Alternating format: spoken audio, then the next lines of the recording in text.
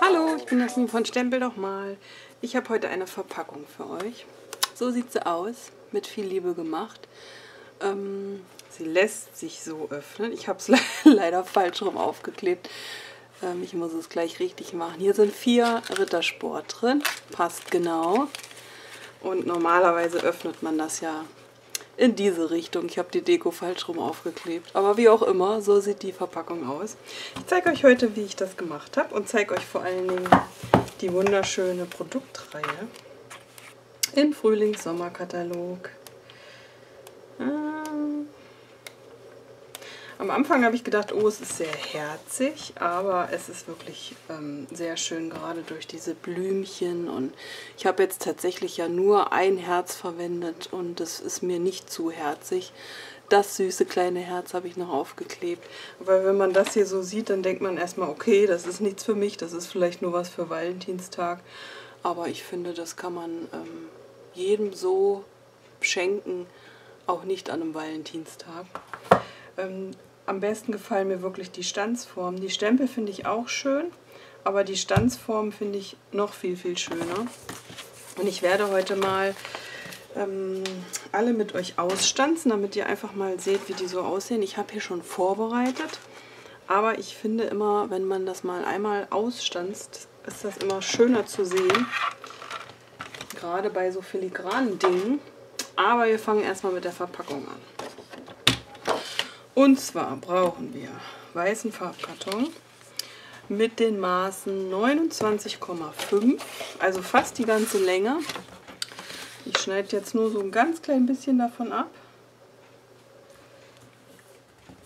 Einfach damit es aufgeht nachher. Das bisschen hier, das war übrig. Und dann teile ich das bei 10. Ich hätte es jetzt auch bei 10,5 teilen können, das wäre auch okay gewesen.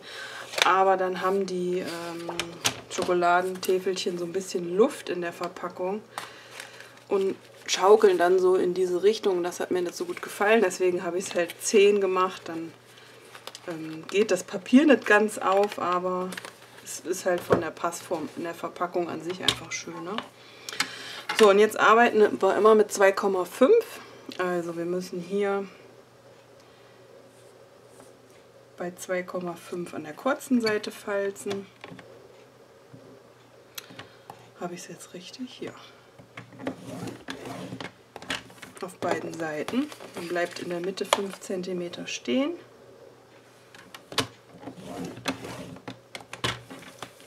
Und dann geht es auch hier weiter mit 2,5. Das kann man sich ganz gut merken. Und jetzt müssen wir 11 dazu rechnen, dann sind wir bei 13,5. Jetzt wieder 2,5 dazu rechnen, dann sind wir bei 16. 16 ist hier, wenn ihr den aktuellen Papierschneider habt, ist das genau da in dieser Fuge. Dann wieder 11 dazu rechnen, dann enden wir bei 27 und dann bleibt wieder 2,5 am Ende stehen. Und bei mir funktioniert das immer so, ich male mir das einmal so die Grundverpackung auf und dann nehme ich mir das, was ich gern verpacken, oh nein, jetzt sind meine ganzen Stanzformen runtergefallen, was ich gern verpacken möchte. Dann lege ich mir das hier auf mein kariertes Papier. Dann fange ich an rumzutüfteln. Dann lege ich mir das so knapp wie es geht an.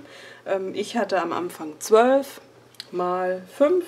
5 ist eigentlich recht eindeutig, aber 12 war für das Papier zu lang. Dann habe ich gedacht, okay, wenn du das jetzt hier ein bisschen in der Verpackung übereinander klappst, landest du am Ende bei 11. Und so rechne ich mir dann halt die Verpackung aus, dass da nachher auch das reinpasst, was ich gerne rein hätte. So, und jetzt ist es ganz einfach. Jetzt nehmt ihr euch eine Schere.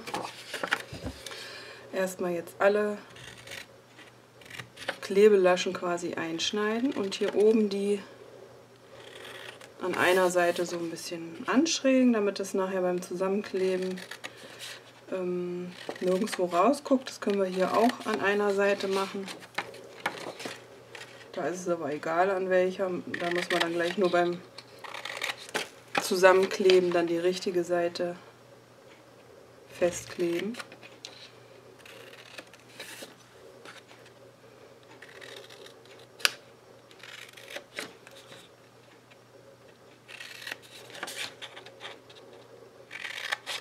So, das ist die ganze Schnibbelarbeit. Jetzt müssen wir einmal alles falzen. Ich werde zu der Box auch noch eine passende Karte machen. Die zeige ich euch auf Instagram. Denn mit diesen tollen Herzstandsformen kann man da wunderbar noch eine passende Karte machen. Ich lade euch quasi nach Instagram ein. Mal gucken, ob ich es dann jetzt schon poste oder ob es jetzt dann noch kommt. Aber da könnt ihr mir gerne auch folgen. So, und dann müsst ihr überlegen, was er für einen Kleber nimmt. Und jetzt erstmal hier auf die Klebelaschen überall was drauf machen. Ich habe immer gerne so einen Abroller, wobei man da auch die Gefahr hat, dass man die Klebelasche abreißt, weil man so ratschen muss. Aber wenn man vorsichtig ist, geht das schon. So, und dann kann man hier diese Teile erstmal alle aufeinander kleben.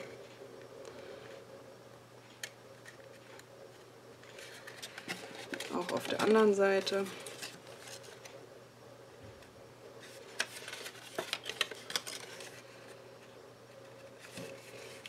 So, und jetzt muss man gucken, dass man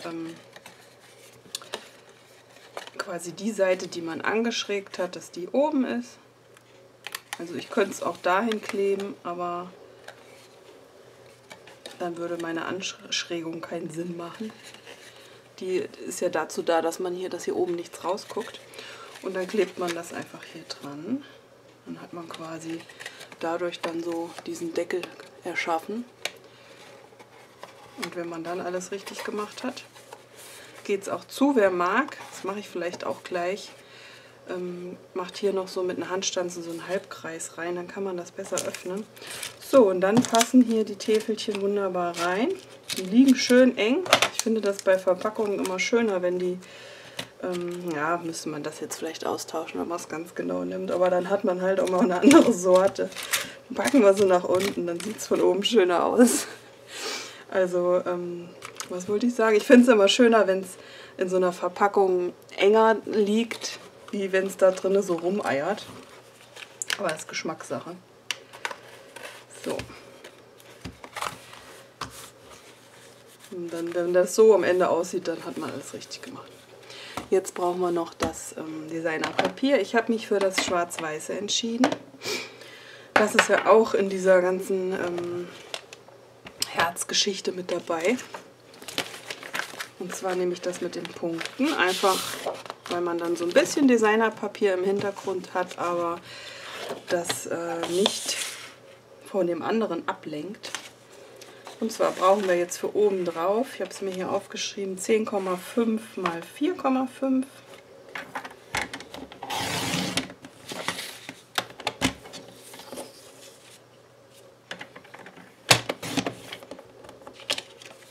Das ist für oben drauf. Und dann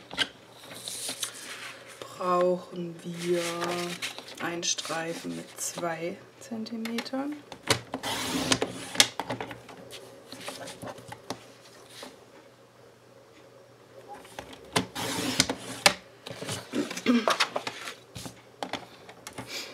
Das gibt dann die Seiten, da sind wir dann auch bei 10,5, also 10,5 mal 2. Und das Ganze brauchen wir natürlich dann noch zweimal.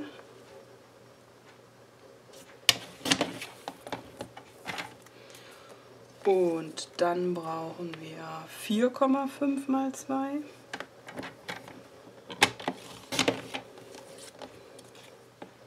Oh, das reicht doch. Hätte ich gar nicht. Hatte ich vorhin vielleicht keinen komplett langen Streifen. Egal. So, das ist das Designerpapier. Jetzt kann ich eigentlich auch schon mal aufkleben, haben wir das schon. Und dann zeige ich euch mal die schönen Stanzformen. Ich muss nur jetzt gleich darauf achten, wo es aufgeht. Das ist ja jetzt erstmal egal, aber...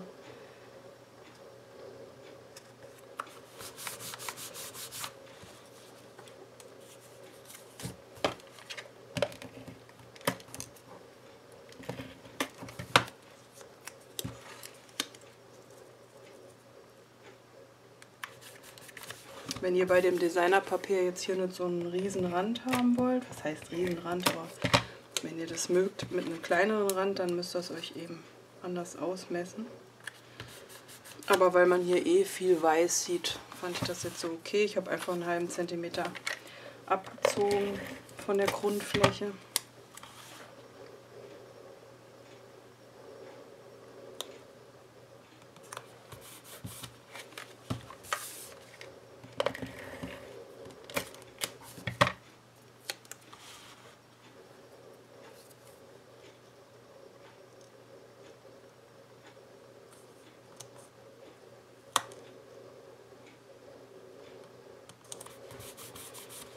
So, mal gucken, ob ich jetzt hier eine Kreisstanze habe, die passen würde.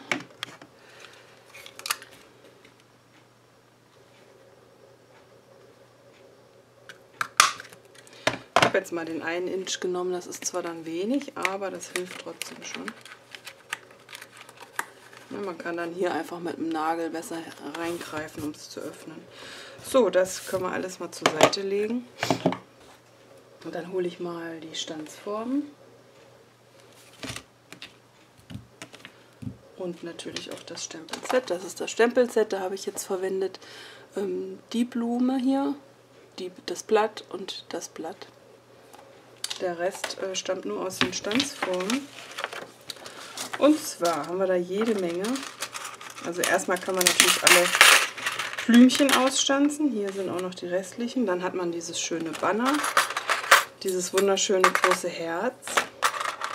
Dann kann man hier mit Blüten und Zweige ausstanzen. Dann so eine lange Bordüre und nochmal einzelne Herzen. Ich muss mal überlegen, eigentlich brauche ich es jetzt nochmal in rosa und ein paar Teile auch in weiß. Dann machen wir gemischt.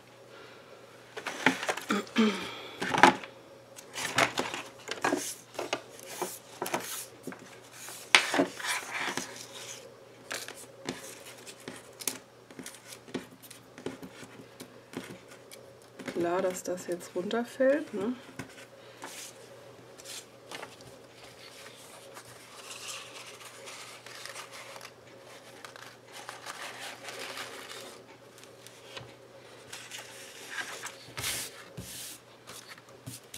So.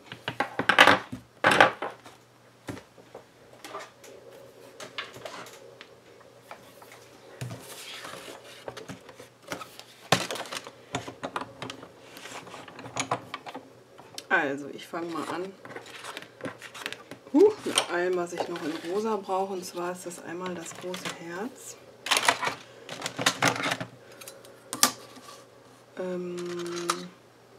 Dann zeige ich euch mal hier, das ist auch süß. Und das können wir noch in rosa machen, den Rest mache ich dann mal in weiß. So, ich kurbel es einmal durch, ihr seht noch nicht viel.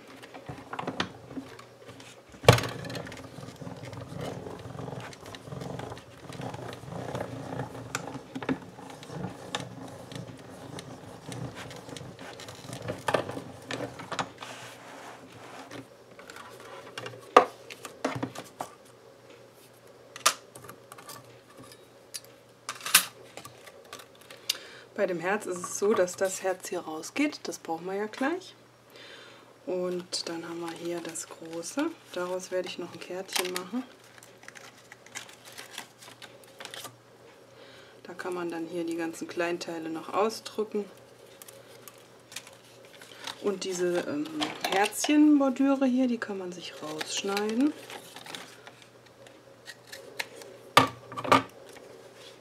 Und wenn man mag, dann hier unten noch kürzen oder so irgendwo einsetzen. Und da fallen halt diese kleinen Herzchen raus. Und das habe ich halt auch verwendet. Und dann hat man hier noch diese Blumen. Na, die sind auch so schön filigran. Na, komm raus. Na, die sind dann so ganz hauchzart. Da brauche ich das hier. Das muss ich mal kurz abmachen.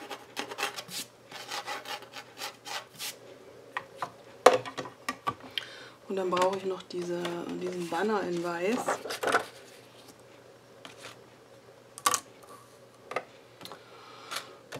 Den Rest müsste ich haben. Aber ich kann euch noch mal die Blätter zeigen. Die sind einfach schön.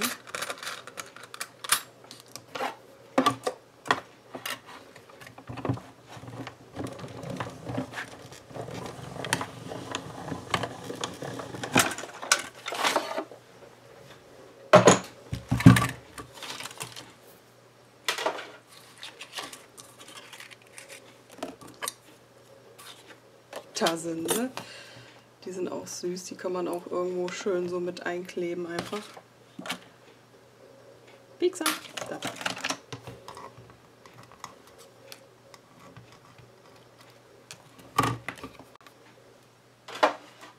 So, dann haben wir das.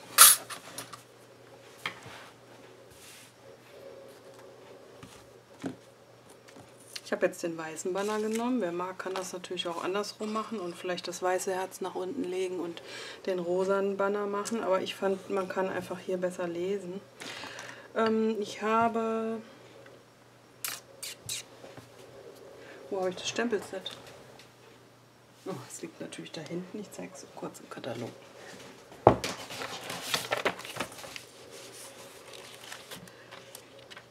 Ich habe einen Spruch aus einem anderen Set genommen, und zwar auch mit Herzen. Hier, aus dem Set habe ich mit viel Liebe gemacht rausgenommen. Das hat mir ganz gut gefallen.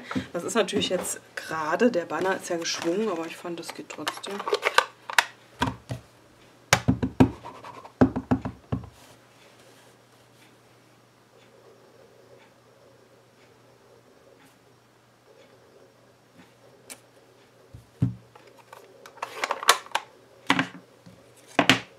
So, und dann kann man das hier so einknicken.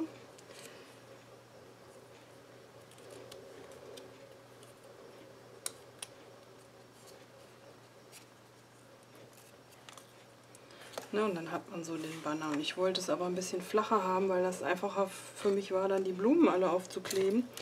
Dann hängen die nicht so in der Luft.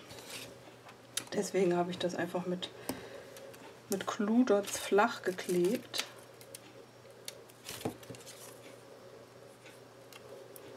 Das halt je nachdem, wofür man es braucht.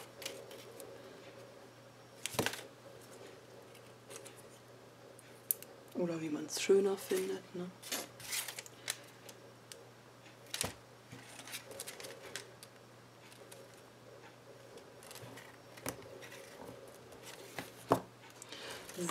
So fand ich es sehr schön. Und dann habe ich das Herzchen genommen. Das kommt erstmal nach unten. Das kann ich auch schon mal aufkleben.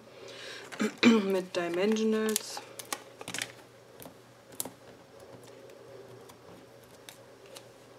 Halt, ich muss jetzt erstmal gucken, ist die richtige Richtung.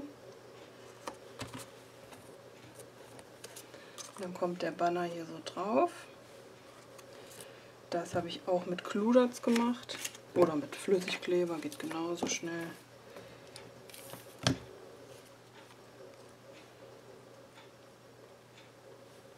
Jetzt kommt der Teil, der mir besonders Spaß gemacht hat. Ich zeige euch erstmal, wie man diese Blümchen stempeln kann. Da habt ihr nämlich so eine Außenlinie und eine Füllung. Ich habe jetzt Kirschblüte genommen, habe das aufgestempelt, habe dann Kirschblüte einmal abgestempelt und habe dann damit die Blüte gefüllt. Und so habe ich das auch mit den Blättern gemacht in Farngrün. Und die halt mit den Stanzformen ausgestanzt. Das habe ich auch schon vorbereitet.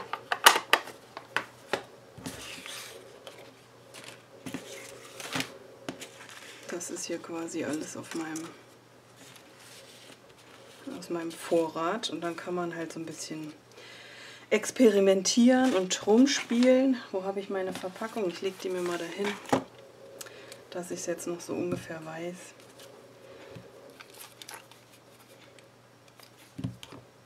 Ja, und aus dem Rest, der dann so übrig bleibt, kann man noch eine Karte machen. Zum Beispiel hier aus den Herzen. Ne? Also so sieht es dann aus, wenn man es komplett rausgestanzt hat. Also total schön, finde ich. Hier nochmal im Weiß, kann man vielleicht auch ansprühen oder mit den Pinseln bearbeiten.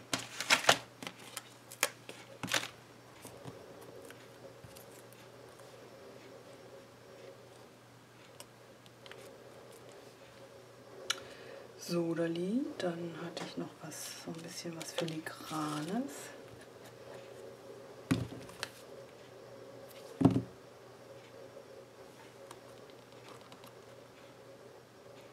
Natürlich immer die Schrift lesen, dass man da nichts drüber klebt. Dann habe ich noch ein Blümchen oben hingemacht. Das versteckt sich hier so ein bisschen im Banner.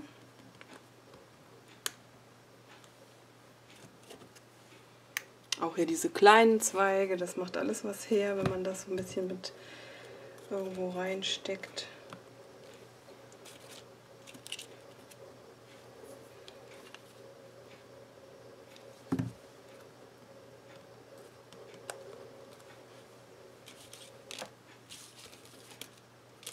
Habe ich noch so ein weißes Filigranes? Nee. Aber das Blatt habe ich noch verwendet.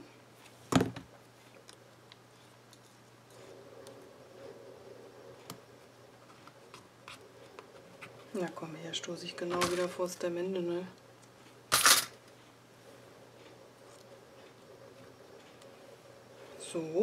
So könnte man es schon lassen, ne? Habe ich was vergessen? Ich hatte hier noch so ein weißes Blümchen, aber das habe ich jetzt nicht mehr ausgestanzt.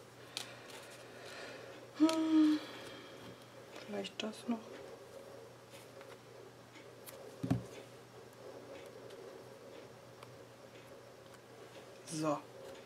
So würde ich es lassen. Und jetzt so ein ganz mini bisschen Kleber.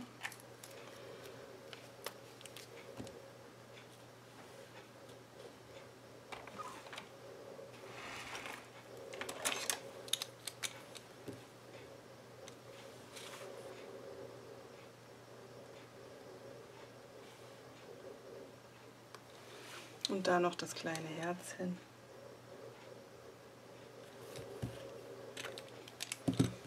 Und dann ist es fertig. Ich finde es total süß und es hat auch total Spaß gemacht, so ein bisschen mit den Stanzformen rum zu experimentieren. Hier mal was hinkleben, da was hinkleben. Und ich wollte hier gerne noch ein bisschen Glitzer aufbringen. Glitzer schadet nie.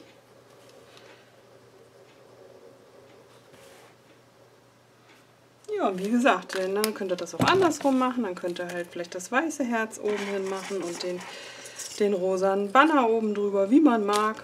Und hiermit noch eine Karte machen und dann hat man wieder ein schönes Set zum Verschenken. Ein bisschen aufräumen.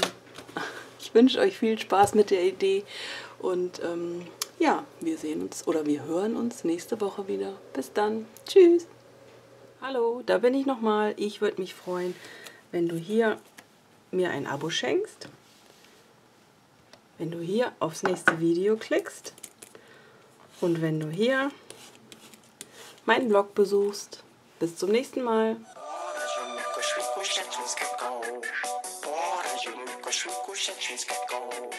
can't go